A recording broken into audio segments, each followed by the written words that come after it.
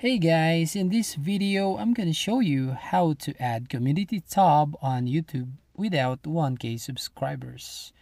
So first, open your YouTube app.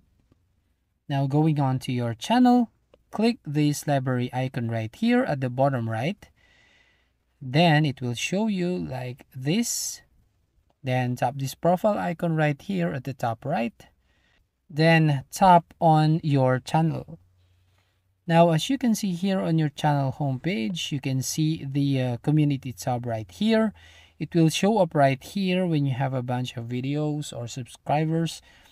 And you can actually open this tab even without 1,000 subscribers. So you can interact with your subscribers. So as you can see here, on mine, I have only 3 subscribers.